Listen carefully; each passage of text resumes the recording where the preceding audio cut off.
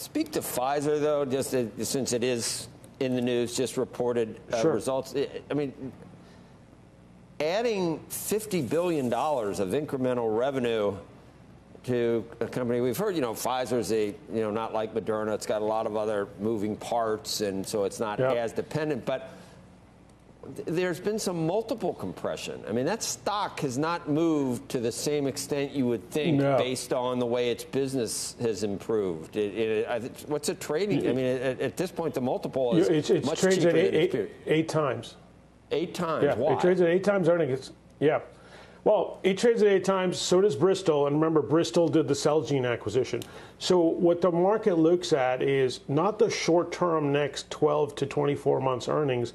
It's really what is the future of your pipeline, and really what are we going to discount that at? So, in fact, it's kind of perverse if you look at it.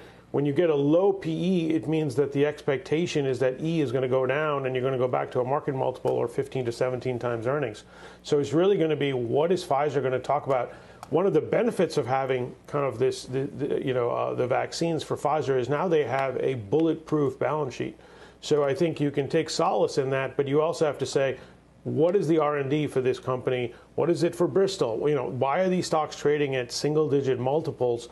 Really because they're not getting credit, and you have option value for the future. So I think there is some potential there because you do actually kind of have this moat of a balance sheet, but it's really a show-me story because the market's expecting all the vaccines and all the antivirals to eventually end, and then, hey, what's this company going to really be like? So society's gain could be Pfizer's loss. I mean, is the action in the stock almost telling us that, that we're not going to be like this forever?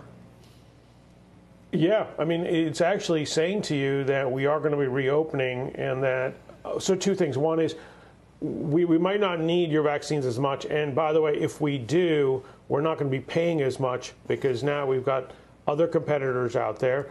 And the demand is going to be such that all the governments in the world are going to actually put pressure on what you can charge because you do have Moderna and you have for the others. So you basically have discounted it. Now, if you get another, we have another issue, then all of a sudden the demand comes really up in the 6 months. So it's really, do you look to the future or do you say, hey, this company's just going to keep on producing what it's doing right now?